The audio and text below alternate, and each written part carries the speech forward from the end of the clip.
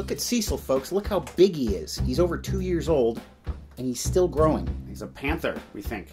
Not only is Cecil a very handsome cat and a very large, muscular cat, he's also very smart. He's able to open things up, he gets into everything, and he's able to just look at things and figure them out. We have to stop filming sometimes because he's being so smart someplace in the house. Oftentimes, Tona and I will marvel at the intelligence of Cecil, and Tona will say, he's so smart. And anytime I hear someone say that, I can't help but think of Forrest Gump. He's so smart, Jenny. Oh, yeah. I wonder, are there other phrases that are common phrases that are indelibly associated with a film? There's "I'll be back." Oh, of course, yeah. People don't even say "I'll be back" anymore. You have to say it in a bad Austrian accent. I'll be back. I know so many people who will follow it with a little bit of Bela Lugosi. They'll be, "I'll be back." Which makes no sense at all. It makes no sense at all. I had like 2 coworkers I couldn't stand right in a row. One replaced the other. And they both did the "I'll be back" thing. And if there's a chopper that needs to be gotten to, forget about it. I imagine people who do medevac work here get to the chopper. They say, get to the chopper. I've got a bunch of movies that I've never seen before. You don't know what they are. Every episode, I'm going to spring one on you. It might be good. It might be bad. We'll watch it and talk about it. Welcome to the basement. It's May here in the basement and in the outside world as well, and that means that summer is right around the corner. And so the theme for May is summer. You and me in the summertime. I'm looking forward to the summer, and I'm also looking forward to another thing that's going to happen this year, the latest Star Wars movie, The Last Jedi, which features Mark Hamill. But you know, Mark Hamill hasn't just been in Star Wars movies. He's been in other movies. A little movie called Corvette Summer. Pass it on. They have a quote on the back here. One of Hollywood's better, quote, growing up movies, unquote. Who said this? No one. There's not a quote. You know, one of those growing up movies, like The 400 Blows. Released in 1978, starring Mark Hamill and Annie Potts, this movie also features the Partridge Family's own Danny Bonaducci, playing a character named Coots. Working titles for Corvette Summer were Stingray and The Hot One. That would be Danny Bonaducci. This could have been Fran Drescher's second appearance on our show. You'll recall that she did a brief cameo back in Saturday Night Fever, episode number 18. She also did a brief cameo in this movie, which was left on the cutting room floor. Oh, Mr. Sheffield, my scene was cut. Oh. Immaculate. That's right. I've still got the nanny knocking around somewhere in my brain. Yes. There's other facts that could be there, but they're not. Yeah, I think about all the math I don't know. Plenty of stuff about computers and car repair. Things that would actually be handy. No, but I know the names of all 3 waitresses at Mel's Diner. There's lots of things to do in the summertime, but whatever you do, it's important to do it with your friends. You and I are friends. Yeah, in a way. Hey, Tona's a friend too. Yes, definitely. Look at us. 3 friends. Oh, good lord. Your favorite candy bar. I just ate a Three Musketeers bar upstairs in the kitchen when you were getting set down here. And this is the fun size. We're going to have fun today. Vroom, vroom. Drive your hot rod over to the old leather couch and settle in your bucket seats as we watch Mark Hamill in Corvette Summer.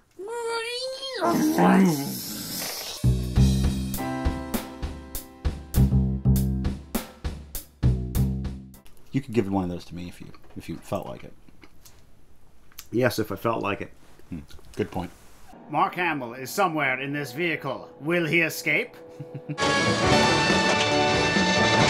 Mr. McGrath has taken his high school auto shop class to the junkyard. They're there to salvage a car that they're going to refurbish in their class. Kenny Dantley spots a Corvette that's about to go to the crusher. What? Dantley, where you going? Come on back here! See what this is? It's a Corvette! 3PO! 3PO! Where could he be? And he turns off the crusher just in time and saves the old heap. Kenny? Hi, Mom. I hope someday the Basterds won't kill you. In South Park. Oh. That joke didn't pass the couch test. Nope. That's not going to be in the show. He's a poor kid. His mom is kind of a spent piece of jet trash, as Tom Waits might say. Most of you will find yourselves on the plus side of the bell curve at midterm. How can most people be on the plus side of a bell curve? Half the people would be on... Okay, never mind. He's really bad at school. His name is Dominus? Kenny Dominus? Body shop's the only thing he's got in this world. A candy-colored clown they call the Sandman tiptoes to my garage every night. Kenny and the rest of the class go to town working on this machine, bringing it back to its former glory. This vet is not yet bitchin'. It is approaching bitchin'. The class restores the beautiful Corvette Stingray. The Corvette has achieved maximum bitchin'. Someday a band like the Dead Milkmen will sing a song similar to the... What? Fuck it. But how does it handle on the road? They take it out to the main drag.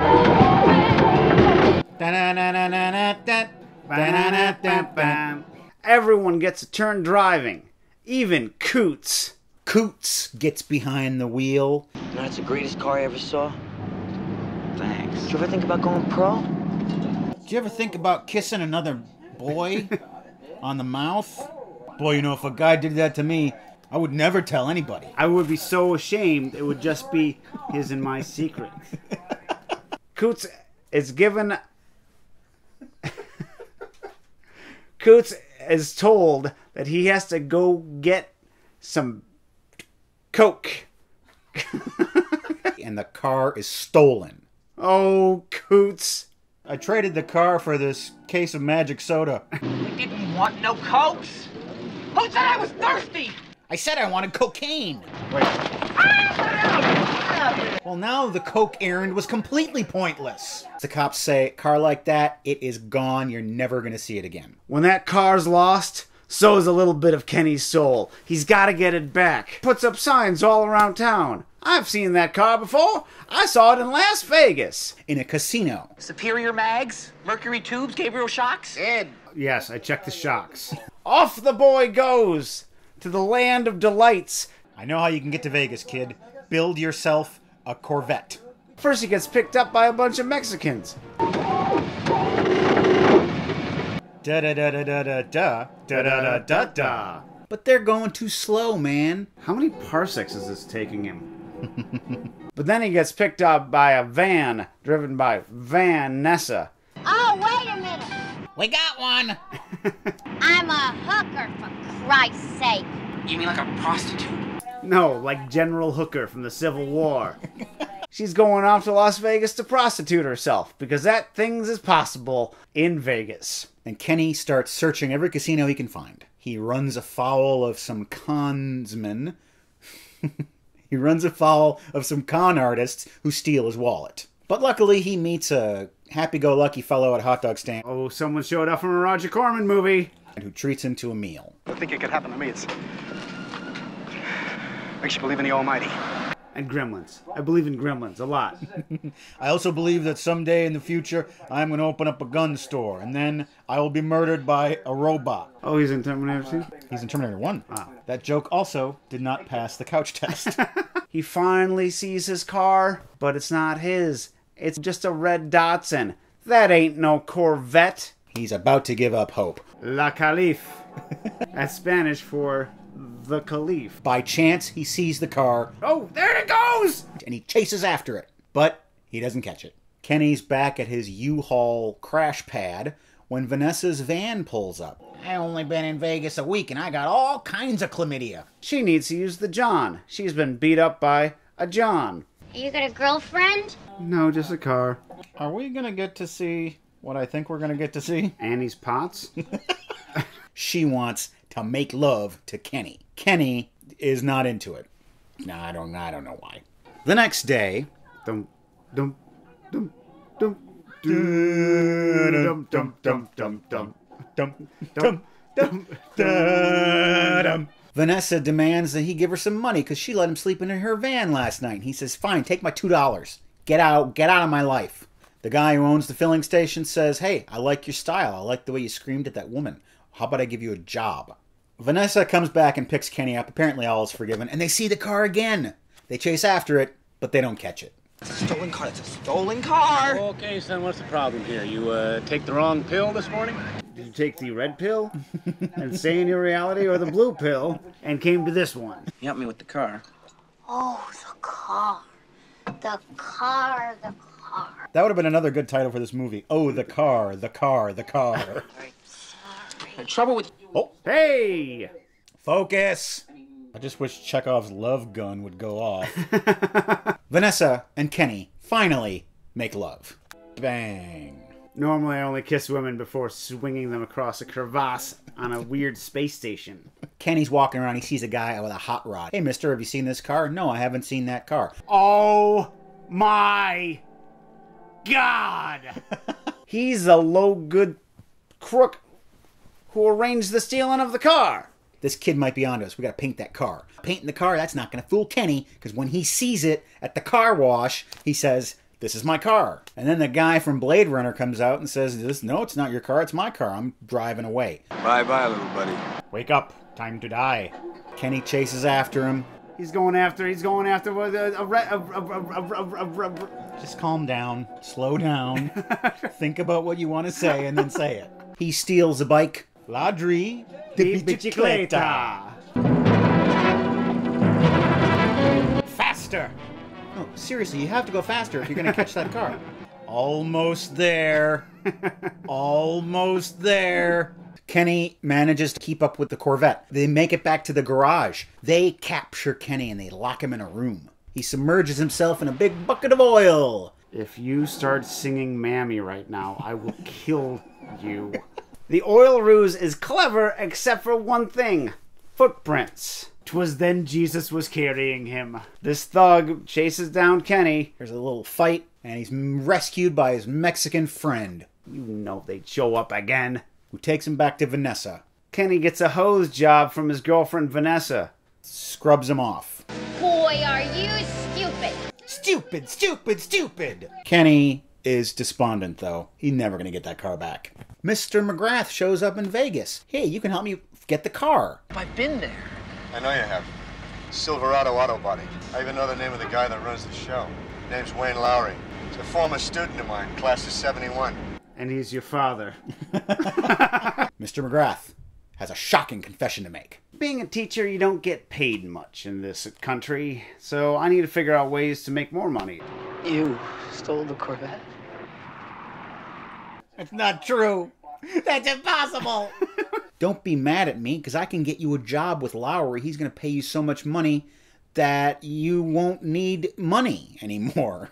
That's not really how that works, but... And you get to do what you were born to do. How many people get that chance? I'm not sure if Mr. McGrath is Obi-Wan, Vader, or Emperor at this point. All right, I'll do it. I'll work for Lowry, my enemy. He's making $850 a week. Look at me, Joe Slick. Come on. I'm your pimp now.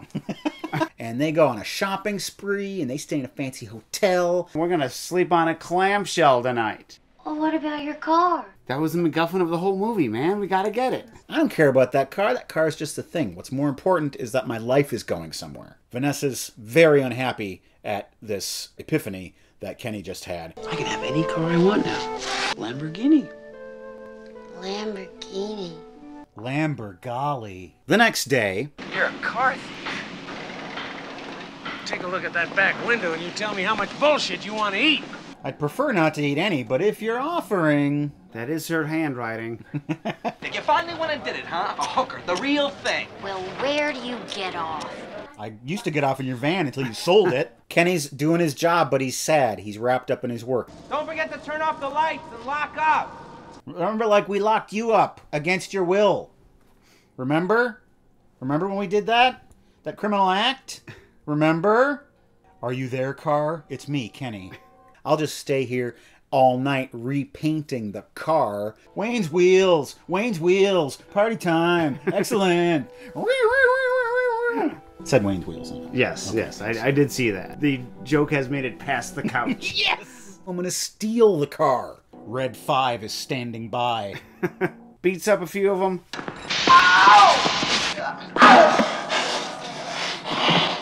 You've been enameled. And hammeled. He goes, picks up Vanessa, says, come on, we're going back to Los Angeles. What happened in Vegas is now no longer in Vegas. However, Lowry is in hot pursuit, and there is an epic car chase across the Nevada desert. Drives past Walter White burying oil drums full of cash. There's only one way to end this car chase, and that is with a game of chicken. And you know who the biggest chicken turns out to be? Lowry. He cracks up his car. Wayne heads back to Los Angeles. Kenny.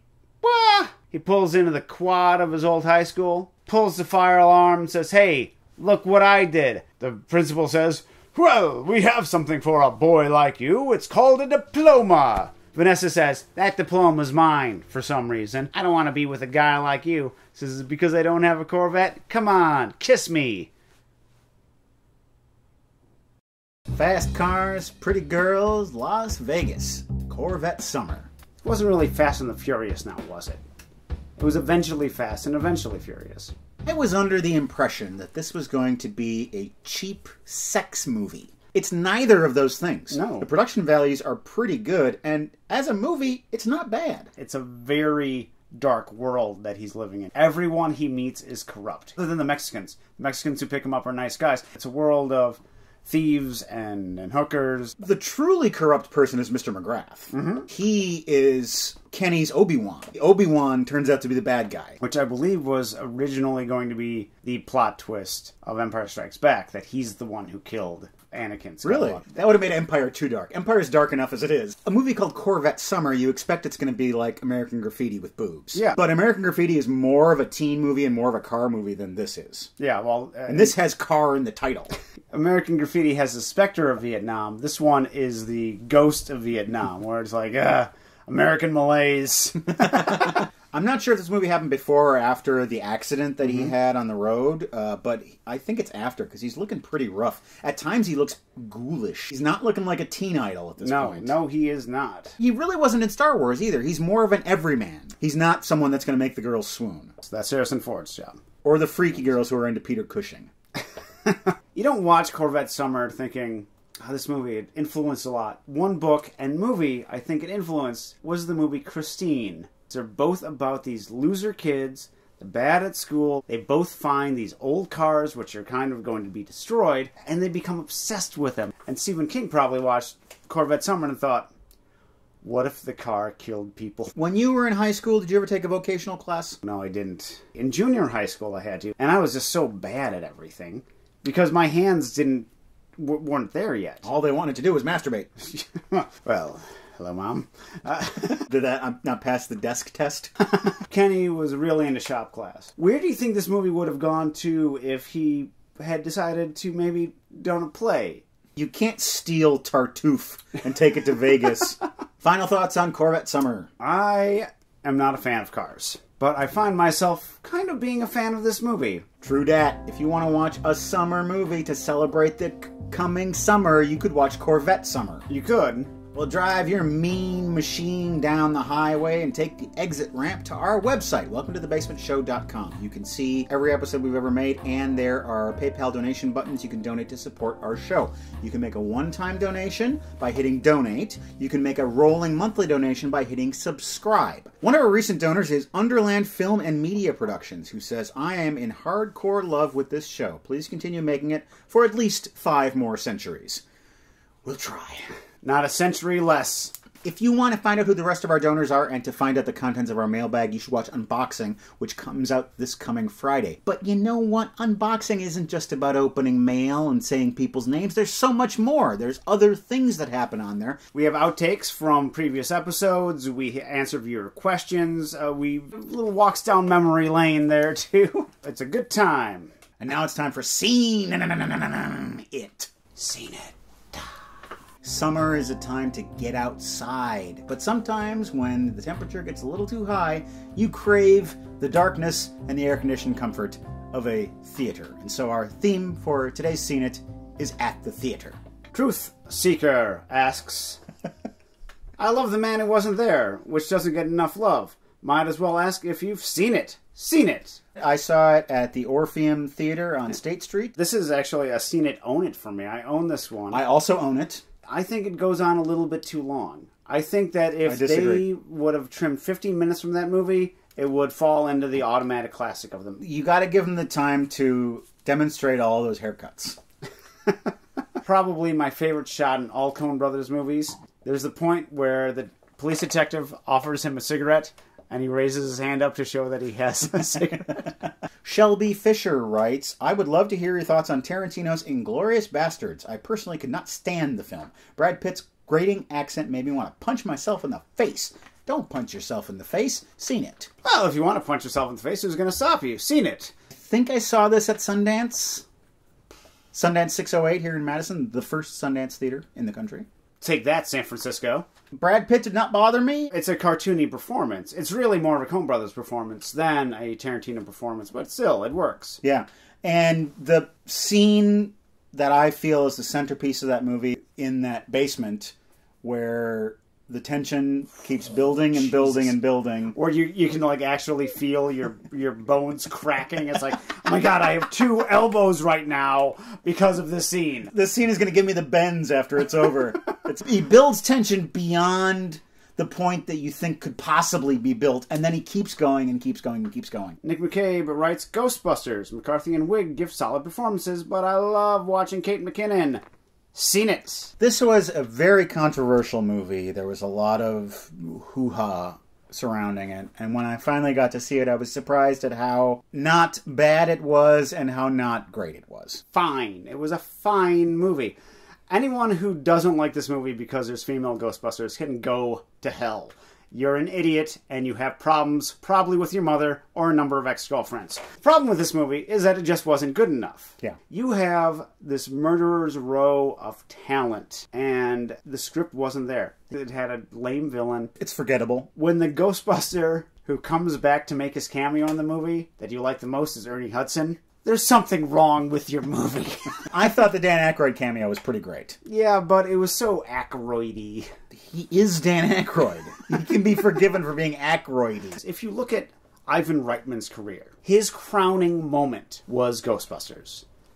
I wanted Paul Feig's crowning moment to be the Ghostbusters as well, too, and it wasn't. Joe Stevens writes, just wondering, fellas, if you've seen Grease. As a kid, I always thought it had something no other romantic film had. I've got chills. They're multiplying. Seen it. Seen it. I think the thing that this movie has that no other romantic movie has is the term pussy wagon. Kill Bill also has that. That's a romantic movie. I think that the only thing that this romantic movie has that no other one does is Sid Caesar. Unsung hero of that movie as the gym coach. Everyone loves Grease.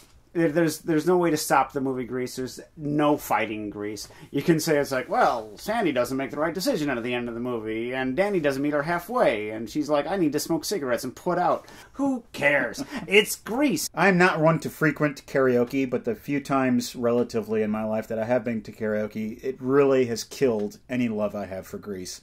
Anytime 2 idiots get up to sing the Tell Me More song, I just want to kill myself. So that's an instance where something can really be ruined by shitty people. Best thing I ever saw at karaoke was a really horrible singer singing Everybody Loves a Clown. And it was the funniest thing. And the guy knew it. He was just diving into the deep end. I can't swim. Isn't it funny how I'm drowning? That's seen it. And that's our show. So, we're done here? Yeah. Okay. Amazed. He's been so quiet this entire time. He's been here this whole time? Yeah, I know. We were talking really loud earlier. Hey, don't get such a sour look on your face. His go-to expression is concern. Well, we hope you had a good time celebrating summer with us here and the baby. And come back next time. There's going to be a different movie that has to do with summer. And look at how warm it is here in Wisconsin. He's got his, 2005 hip-hop jacket. He's Tracy Jordan. Bye-bye. See you later. I got something that'll cheer you up. Zip. Wang. Oh, oh.